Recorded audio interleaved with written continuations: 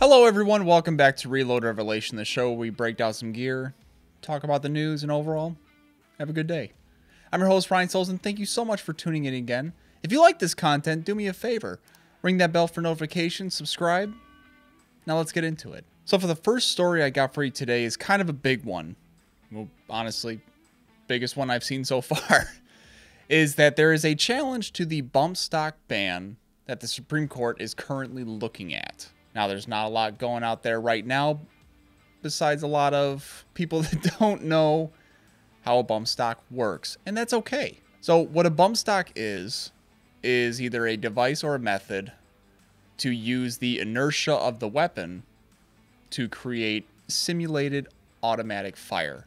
I say simulated because the bump stock does not change a semi-automatic to an automatic weapon. Basically, bump your trigger finger in the trigger to create multiple rounds. However, it's still one trigger pull per round, but it's got this stigma behind it because of the Las Vegas mass shooting that happened when this guy was using it. Do I think they should be banned, in my opinion? No.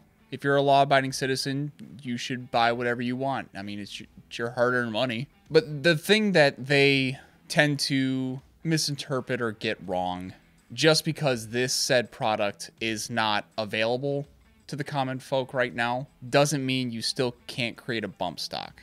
The reason being is that anyone can create a bump fire weapon if used in a certain way. People have used their belt loops, they have used just how they're holding the weapon.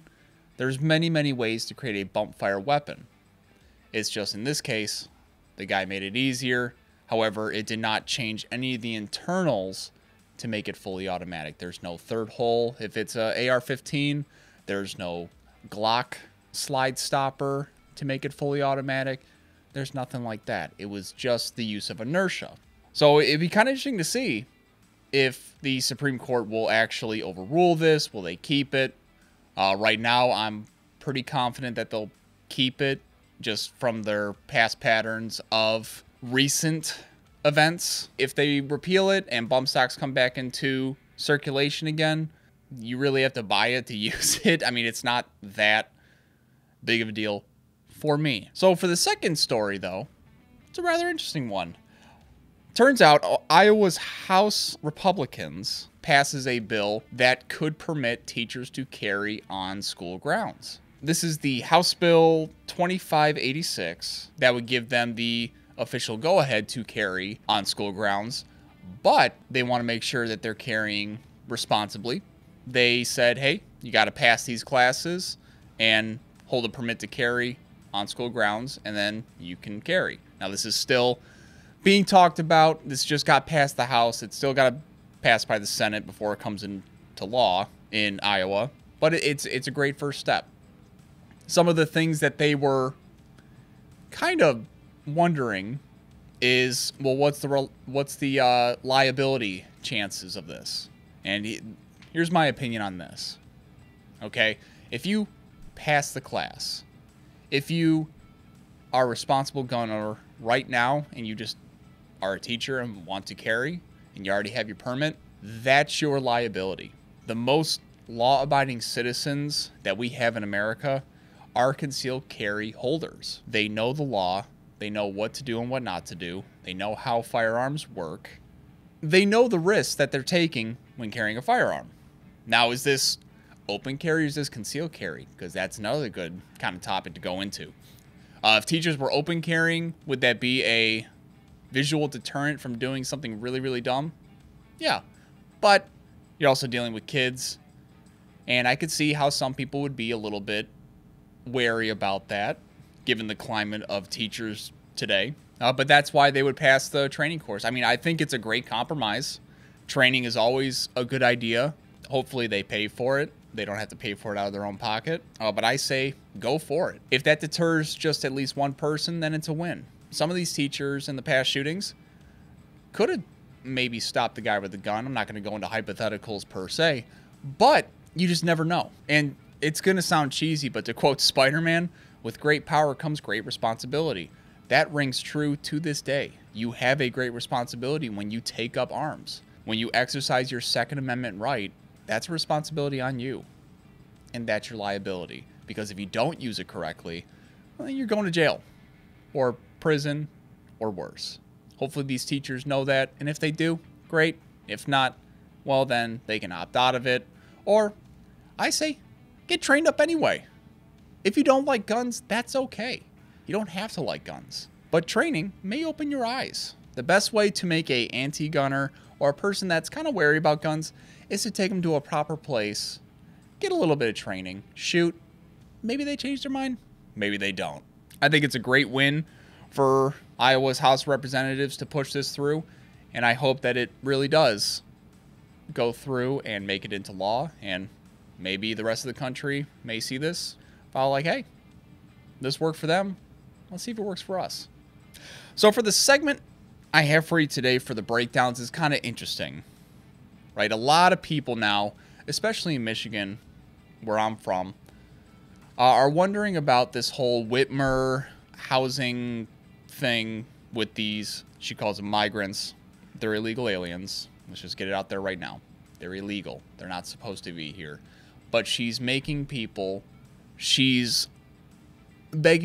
to voluntarily quarter them in their house.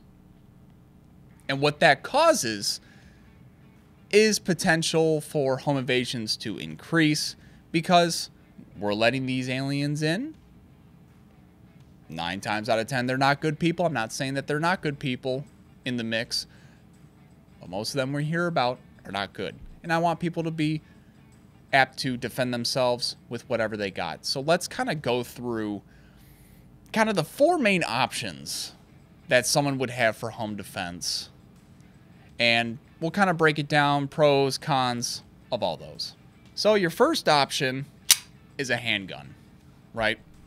Now, handguns got a lot of good pros on it. Okay, it's maneuverable because it fits in your hand. You can go around your corners just like that. Most modern handguns, most common ones, have a pretty decent capacity. This one, my Beretta in particular, doesn't, I mean, it's like 10 rounds. The kind of downside is that you really have to be trained up with your handgun before you can properly use this. Handguns are one of the most difficult, if not the most difficult gun to shoot and to get accurate hits on. I know the movies make it look like it's pretty easy, but, you know, movies aren't everything, and real life, you want to make sure you're the most prepared. But if you are trained up with your handgun, it's a great option. And with ammo types, you don't have to worry so much about a thing called overpenetration. And it's exactly how it sounds. When you fire your gun and it goes through a wall, you want to make sure it stops before it goes through another wall, because with enough energy, it's going to pass through your target that you're aiming at and hit a wall, and you want it to stop. You just don't want it to go through any more than you already want it to. And that's where you get like hollow point rounds where they kind of bloom out when they hit their target, slowing down their energy, you know, just kind of taking it down from overpenetration. If you mix the two together, good training, good home defense ammo, it's a great option, and it's very concealable. You know, people really don't know you have to have it. You know, you can put it in your stash wherever that may be. You know, as long as everyone knows where it's at in your family, I should say, in your family, it's a great option for you. Next up is any sort of type of rifle. Now, there's a lot of good pros with this. I mean, like, for example, an AR-15.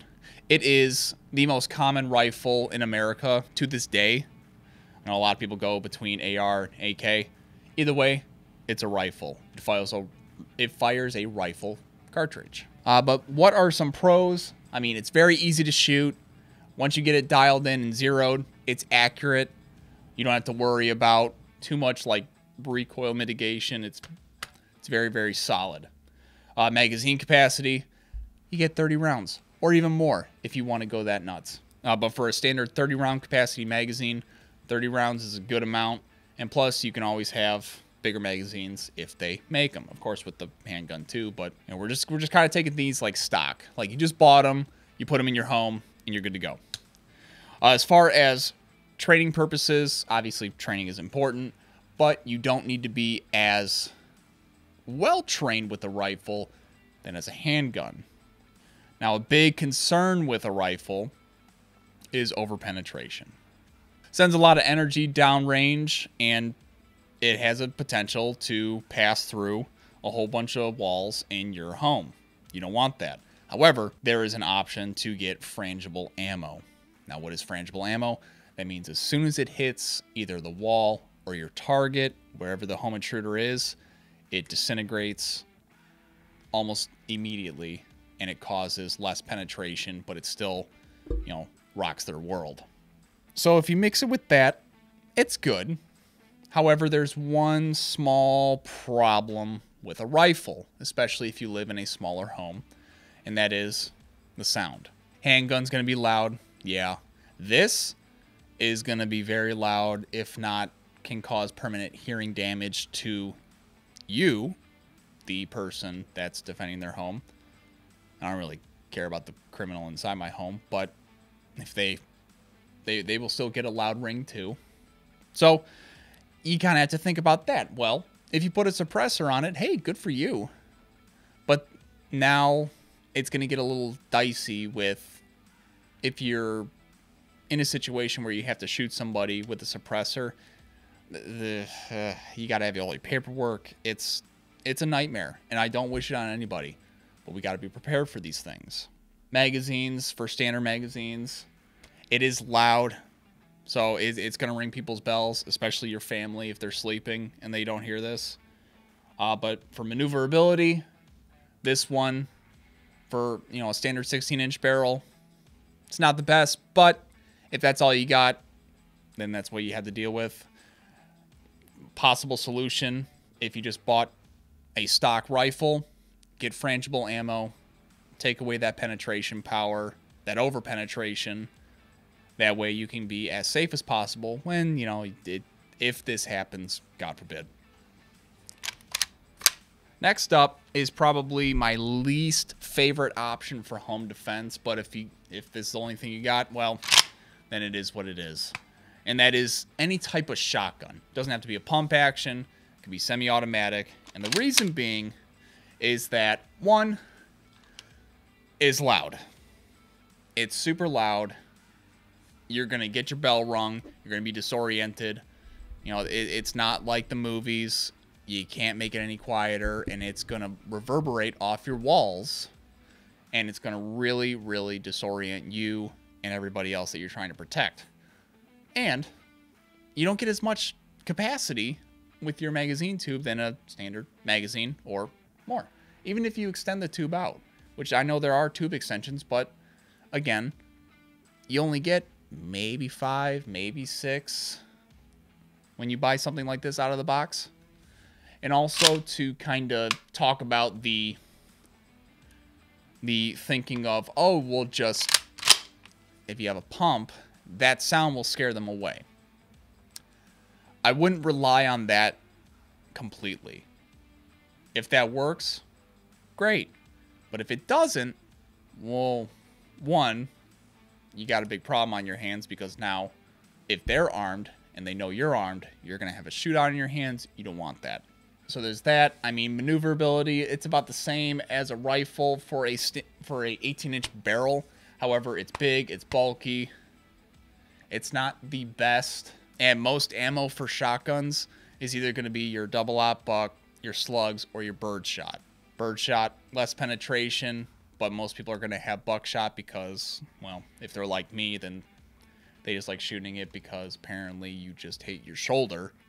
But it's a severe problem with overpenetration, and they do make specialty rounds, but they come with a price. So you may save money on the shotgun, but you spend it more on specialty ammo or, even worse, drywall. And last but certainly not least, we have any style of PDW, PCCs, whatever you want to call it.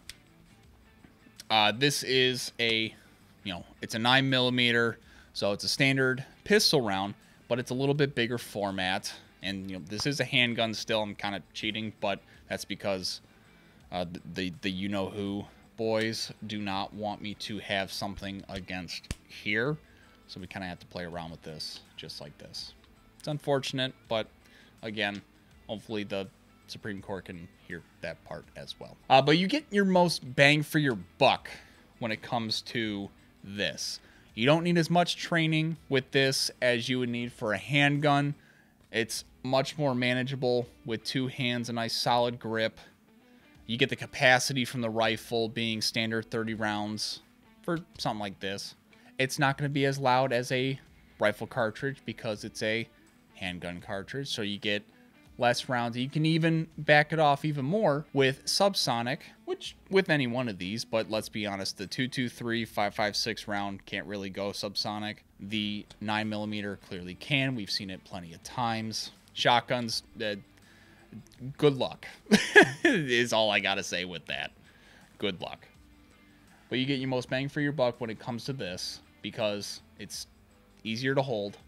It's maneuverable throughout your house. It's not going to be as loud. It's still going to ring your bell. I'm going to tell you that right now. It's still going to ring your bell. So just be prepared for that. But with the proper accessories in that, proper ammo, 9mm hollow points, they're everywhere. You just got to make sure you get the good ones. And then you have a very, very nice home defense weapon that won't really necessarily overpenetrate if you make your shots correctly. And overall, it's a great option. If I would have to pick one, in the perfect world, if I could fully customize anything and make it my home defense weapon, I would go with something like this. So with that serious subject out of the way, we can get to some kind of fun stuff. Because I know being serious, sometimes you got to do it. But I like that fun. Being fun, being serious, you kind of have to go hand in hand. But today I have for you a helmet. Now, there are a lot of things that are pretty cool about this. I mean, this is like the stuff that you see in Vietnam movies, you know, Forrest Gump, We Were Soldiers, you name it. Any Vietnam movie, guaranteed is going to have this helmet, everything like this in there. But they don't show you exactly how this helmet works. And believe it or not, this helmet is actually 2 pieces. Technically 3, but mainly 2. You got your helmet lining, just like that. So that's the inside of the helmet, and you would fit it on the outer layer. This is the actual like helmet part. And basically in Vietnam, you know, it's not too bad to wear. Not the most comfortable thing in the world, but it got the job done. It saved a lot of people's lives. And helmets mainly are to prevent ricochets from hitting your head. It's not really designed for direct impact. It has saved people's lives from direct impact. And what's really cool is that with this helmet, there is also a liner, which I don't want to take out that liner because it's all nice and pretty in there. But the liner is a Mitchell camo pattern, which you don't really see at all anymore. It's kind of a woodland style, if not almost the OG woodland before woodland came out. Around to keep the liner in place when you have everything in place too, just to give it a little extra snug. They would put, you know, grenade pins on there to disable traps. I mean, they would have bug spray there, tools if they ran a specialty job. I mean, this helmet would be filled with stuff. And mind you, if you ever run across Vietnam bug spray, don't use it. It's really, really gross and it's super sticky. But it's got 2 straps. Normally they wouldn't use them because it was just really weird to see a chin strap. They didn't like them. They would stick their spoon in these holes. I mean, you could see that there's a lot of slash marks in there for various needs.